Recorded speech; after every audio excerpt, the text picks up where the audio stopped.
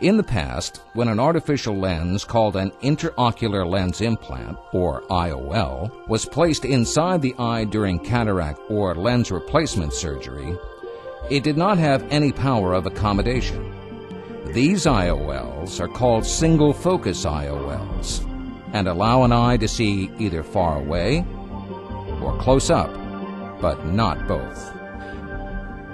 Now, intraocular lenses called accommodative IOLs are available.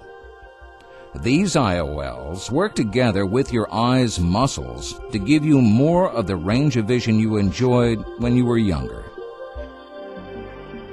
The revolutionary design of these artificial lenses allows them to change their shape inside the eye in order to focus on objects that are near, far, or in between.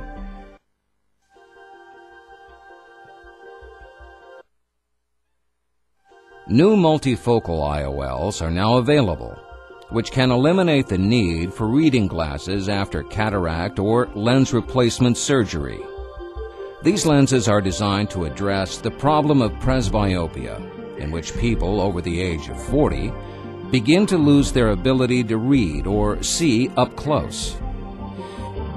In the past, when an artificial lens called an intraocular lens implant, or IOL, was placed inside the eye during cataract or lens replacement surgery, it could only focus at a single distance.